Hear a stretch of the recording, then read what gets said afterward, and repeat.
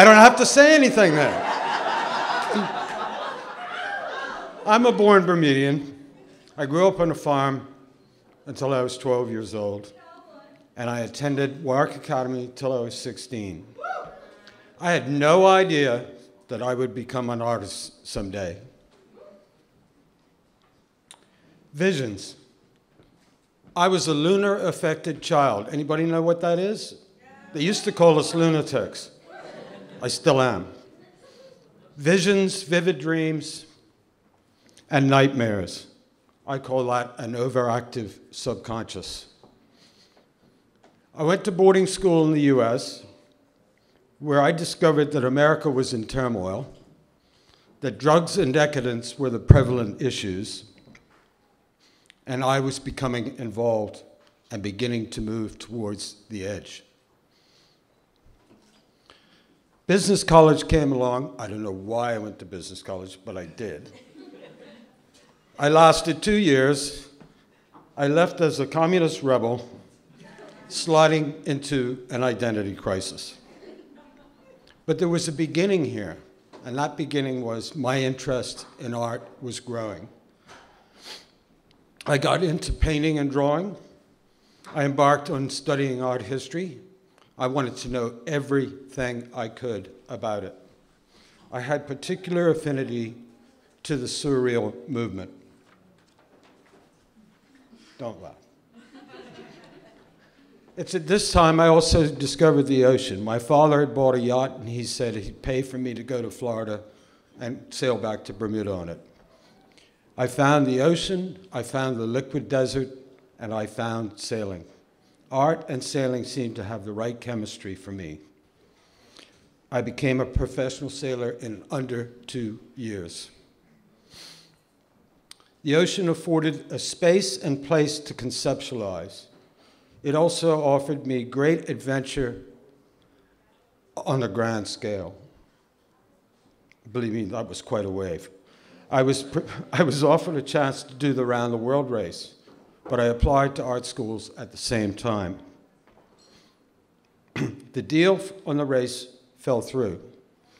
An urban environment of New York City instead of the deep ocean.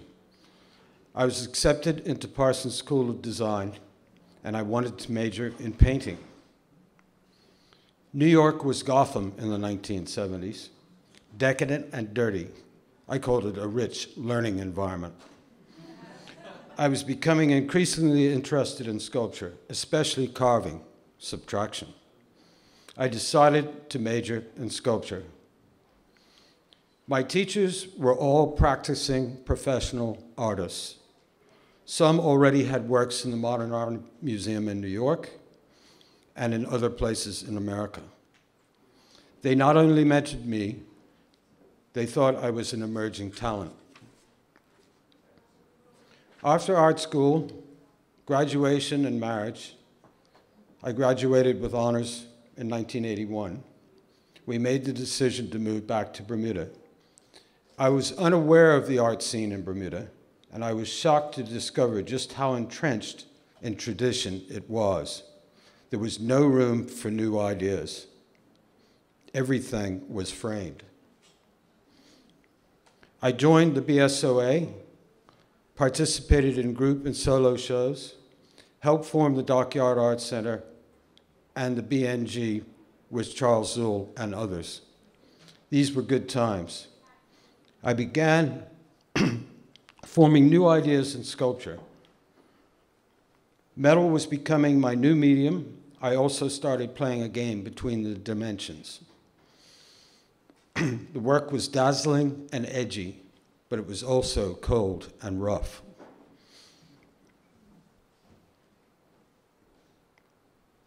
The next thing to come was commissions. The title of this piece is Mercury. It sat high on a hill on the South Shore, splitting the horizon and piercing the sun at times.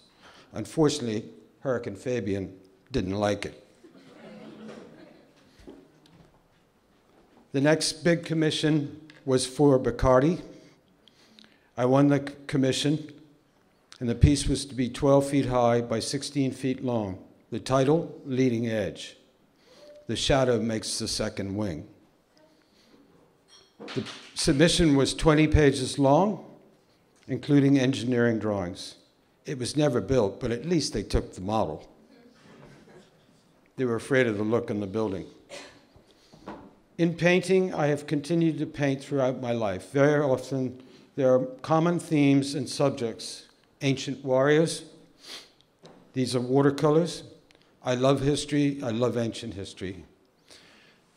The female face and the female form have always been of great interest to me. This is the same model taken to a mask-like image. I hope to take this further using carved panels. I also want to put jewels in their eyes. Teaching. I have a natural gift to teach and to mentor, to bring the best out. It brings the best out in me. This is my goddaughter at age 10 giving me lip while I was teaching her drawing. In 2005, I did my last solo show here. I was getting very disenchanted with the Bermuda art public. There were so many people who did not seem to understand the value of ideas in art. I think Alicia's points were brilliant, Alicia. But I'm back after 10 years. I went coaching sailing instead. I'm making art and I'm teaching it as well. I'm shaking off the dust and have challenged myself to do a solo show 1 year from this date here. The title is Mona Lisa 2015. Thank you.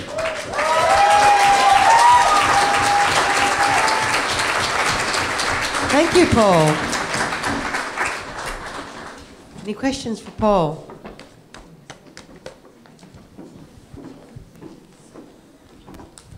Okay, Paul, I want to know, how do you relate sailing and art, or sport and art?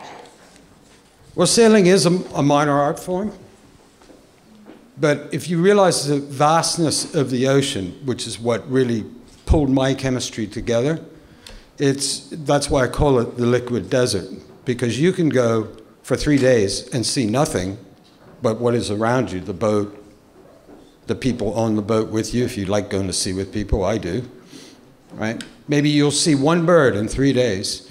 That bird becomes the most clearest, most focused thing you can ever see. And when you're an artist and you're forming your ideas, and I make art from the inside out, I take in a lot of information, but I do not render from an object. It's not part of me.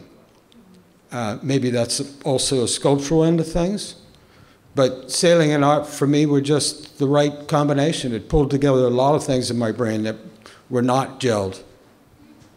Okay, another question? Good evening.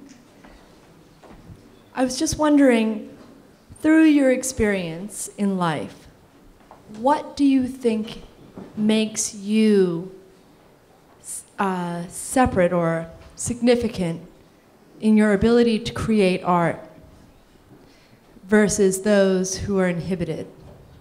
Do you think that there is something significant that you have actually perceived that is a difference?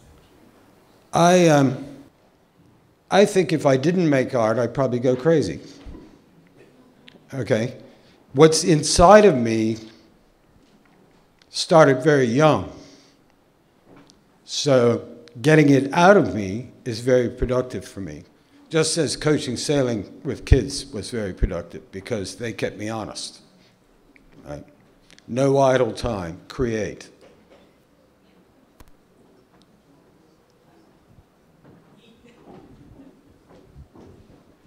So where do you teach? I teach up here. I just taught a course on the components of significant form. It was done as a drawing course. A lot of artists struggle with those components. But you as the audience, if I tell you, what are the components of significant form? They're line, shape, color, mass, texture. Line defines time, volume, positive and negative shape.